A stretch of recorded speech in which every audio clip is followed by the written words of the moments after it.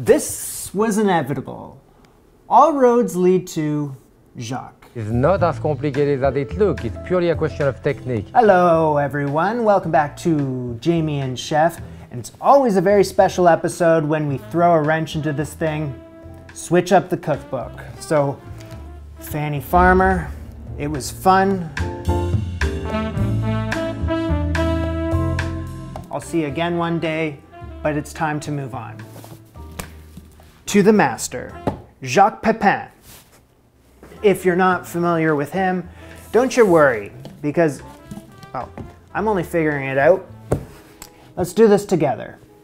In your early days, Jacques, you were a French chef, and at one point, the private chef to the President of France. Then what'd you do? You moved to the States and were cooking in the French restaurant here in New York. This was during the 60s. And that had you skyrocketing through a career in food. And then in the 70s, you were in a fairly serious car accident. You struck a deer and your car went into the ravine. Once you were in that accident, you injured yourself pretty severely. You had to pivot, right? You had to figure out what was next. And that led to even more success, right? Because you became like a culinary cooking educator. With cookbooks and TV shows. You even had a show with our gal, Julia Child, called Cooking at Home. I'm talking to you and him. We're talking all together here. It's a group of us. So in the past month or two, I've started watching old episodes of his various shows, and I've never seen someone with such a deep understanding of food and cooking. Just sitting there watching, I'm like, he doesn't stop moving, he doesn't stop talking and describing so expertly what he's doing. I only knew of you like as just like a name prior to all of this, and now I kind of have a man crush. This isn't the biography channel, so I will move on to the next part. What I have here is the Essential Pepin cookbook. It's kind of like how Julia Child has the Way to Cook cookbook, which is like her magnum opus. Kind of the same thing. More than 700 all-time favorite recipes from my life in food. Enclosed with a DVD. And, best of all, cover of the book is padded. Kind of reminds me of the padded toilet seats at Grandma's. You know what I'm talking about. I'm gonna make one of his classics. The chicken ballottine, which is a whole chicken that has been boned and stuffed. And I'm gonna make the spinach, cheese, and bread stuffing. I've done something similar to this on Jamie and Julia with the turkey. I consider that like my basic training. Let's get to work. The chicken, 4 pounds. And time to get your hands dirty. We gotta debone this thing. So he says, get yourself a sharp paring knife and cut off the tips and the second joint of each chicken wing.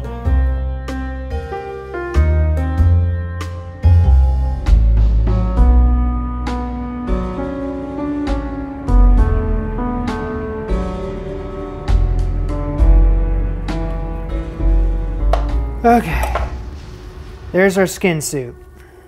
Why did I do that? Why did I remove the meat from the skin? I was only supposed to remove the bones.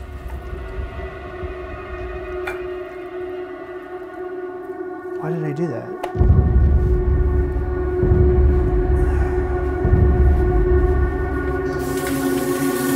Lobby.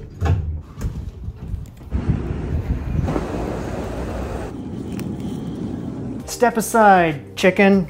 Make room for that chicken. That's okay. I eat chicken all the damn time. This will not go wasted, but I wanted to do it right today. So that's what happens when you zone out doing something halfway through doing it. Mistakes happen. You forget what you're doing. And pardon the interruption. I'm gonna thank this episode's sponsor, Made In. Made In designs professional quality products for the home cook. Their kitchenware is used in 3 Michelin star restaurants like Le Bernardine, a fancy French restaurant just like a hop, skip, and a jump that away. They're also used here Made-in stainless clad pans are crafted in Italy with their premium 5-ply stainless steel material, which is what sets it apart from other pans out there. The 5 layers allows for superior heat retention, even heating, and ease of heat control. I use the stainless steel collection often. I got the frying pans, the skillet, and a shout out to my baby, the versatile saucier. This has quickly become one of my favorite pans to use. Can do it all. And I find the 10-inch frying pan ideal for a lot of my cooking. Come over here. The handles of this collection are designed to stay cool on the stovetop and ergonomic to help balance the pan.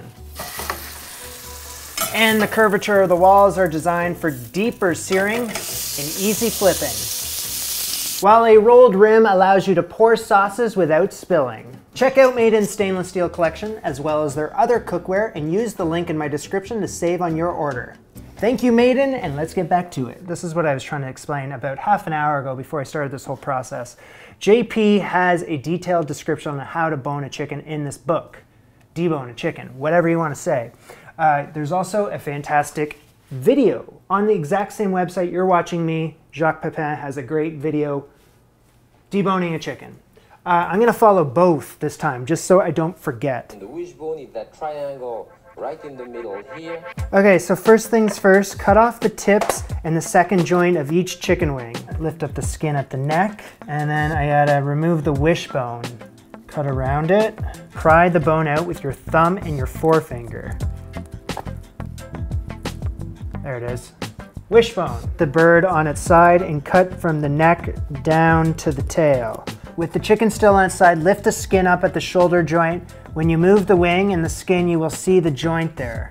And I cut through. I do have a Band-Aid on. That is from the first attempt. Cut my finger. Okay, so once that joint is separated, I gotta also cut the other side of the joint at the shoulder. Oh, there, right there. With the joint of the shoulder cut, let's go to the other side and do the same thing. Grab the whole wing and you pry until you see the little oyster. There it is, oyster. Same with the other side.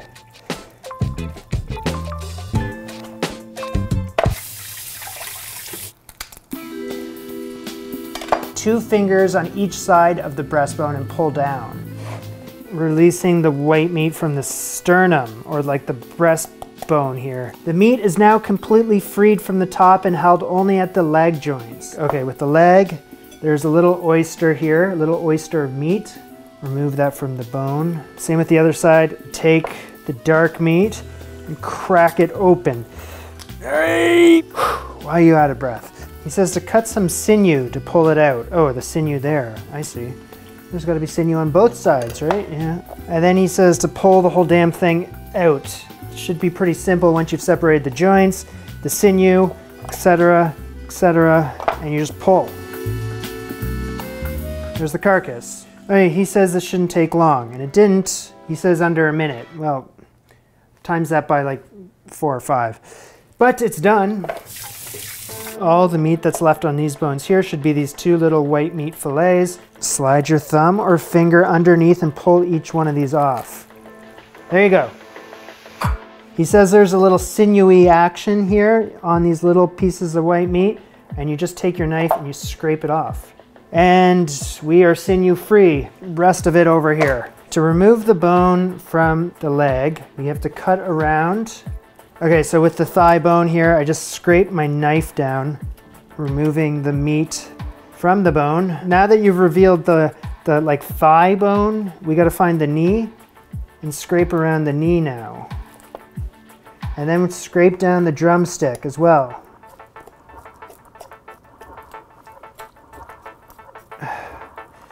Reverse the skin. Ay, ay, ay. What is going on with this body? I can't find the other part of this. Flip it inside out. What? Okay, well, I'm so confused. Where does that start and end? Like, where's the outside? There it is. Okay, so follow that. That's what I was looking for, right there. This piece here needs to stay on the skin or the skin will shrink. So I have to break it off from the inside here, right at the tip, with the back of my knife. Judo chop.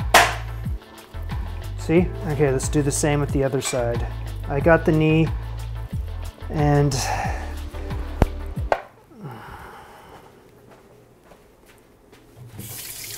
cut your finger for the second time. Ah, that hurt.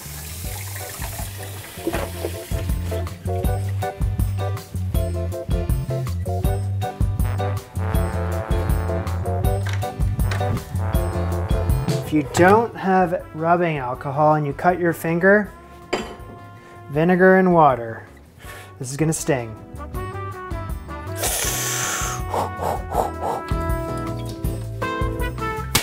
The second time was a little deeper than the first time. It's okay. Don't need to be rushed to the hospital or anything like that, but this is serious business. I know, it's a white glove. I'm a YouTuber. It should be black. We're gonna have to make an exception for today. This glove has given me the grip I didn't have before. Just at the tip of that bone with the back of the knife. To remove the wing bones, cut around the joint and pull out each bone. Scraped all the meat off the wing bone. I should just be able to yank it out. We have a deboned chicken in the kitchen. Off to my right here, I have a loaf of bread on a silver platter. This is just like, as they call, a country loaf. Just a loaf of white bread. So I just need 1/2-inch cubes. Lovely. What is that, like 1.5 cups worth? Give or take. Finally chop up a garlic clove and 1 complimentary courtesy chop. Bowl and colander meat. Perfect. So,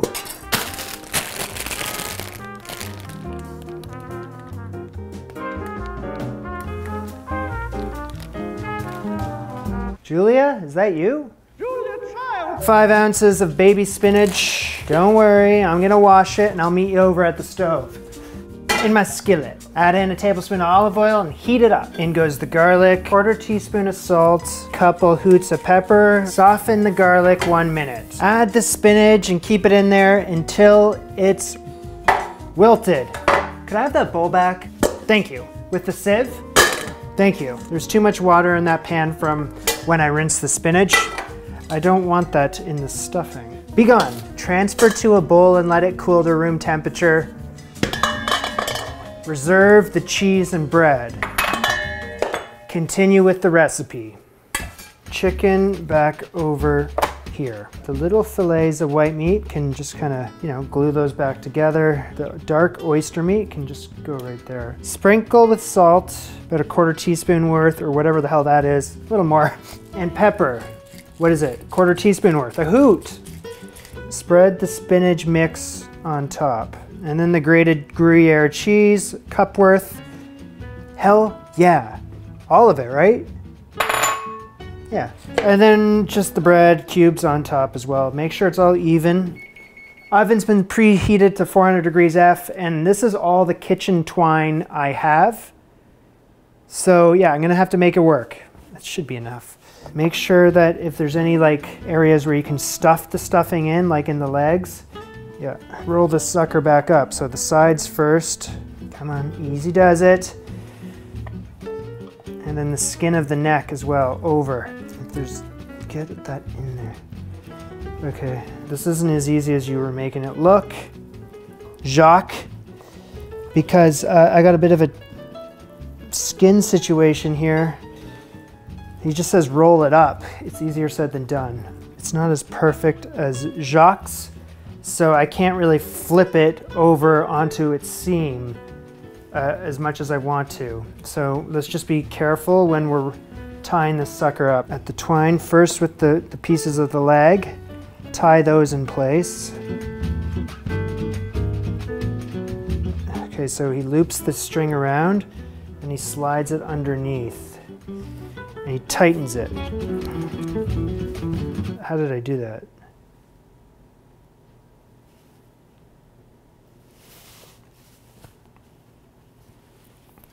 It's gonna get more challenging as we go along here. In 1/2-inch spaces, I just tie it. Takes that, and you loop it, but that goes under. Yeah. And then you slide it underneath. Come on, hold steady, you bastard. The next skin plays a very important role here because it's gonna lock the rest of that stuffing in place. So let's do the loop-de-loop, and then under, and then we tighten. Okay, I think that's secure. Take the string, go lengthwise, head to tail. Tightly. Where the strings meet, just kind of loop it around to lock it in place. Okay, and then we gotta knot it. Oh, that's holding steady. That's a tight little chicken parcel right there. Nice 12-inch frying pan as my roasting pan today. Chicken goes into the pan. So JP says nothing about greasing up the pan. I did a little bit, but don't tell him. He says nothing about like buttering up or oil on the outside of the bird for like maximum browning. So I'm just gonna trust him because it's his recipe, not moi's. And he says nothing about basting. So I won't, unless I want to. Well, we'll see how it goes. This goes into the oven, just like so, for 1 hour at 400 degrees F.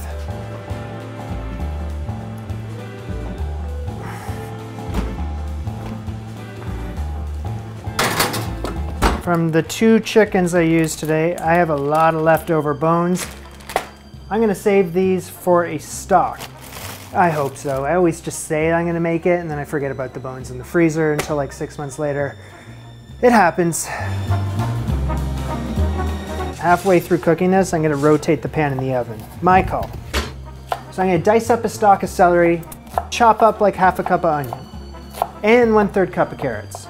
Coming in hot. Nice. Grab it.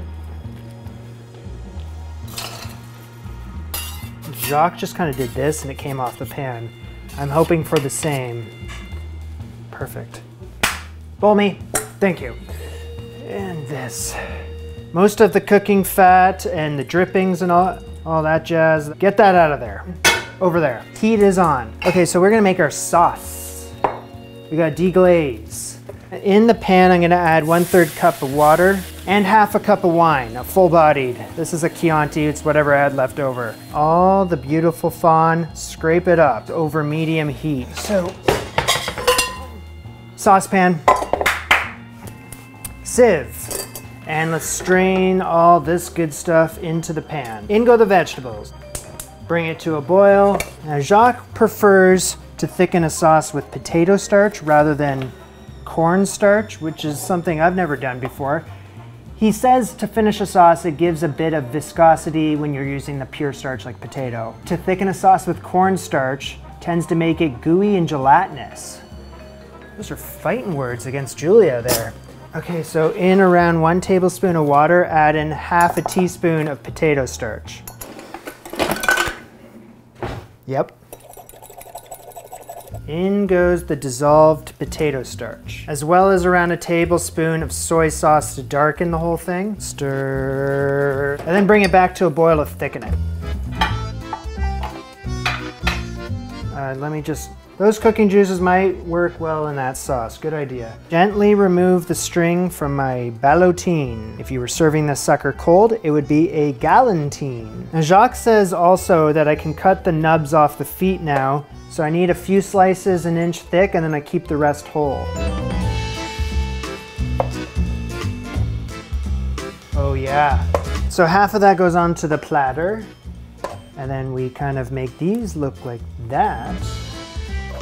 So I'm gonna do what Jacques did with the sauce on top of the end piece and then around all of this. And a little fresh chopped parsley on top to finish the dish. Order up!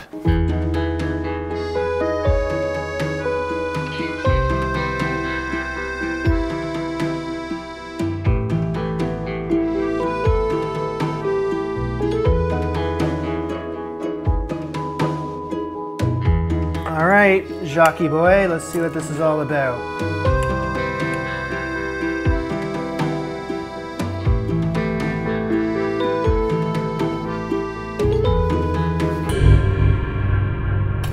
Jacques, you came out swinging.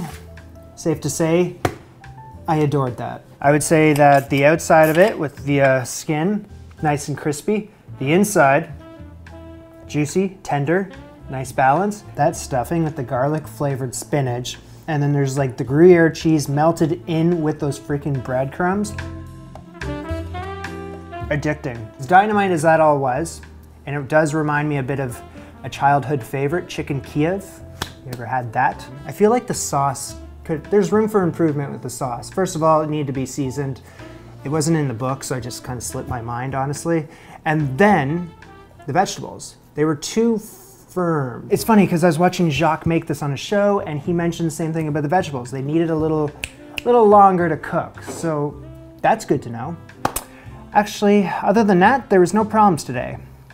That's not entirely true because I have an entire full chicken in the fridge that has been manhandled. I'm gonna eat it. I cut my finger pretty badly too. Other than that, smooth. This was Jamie and Jacques. Bon appetit. Over. You know what? At the end of each one of his shows, he says happy cooking. See you later.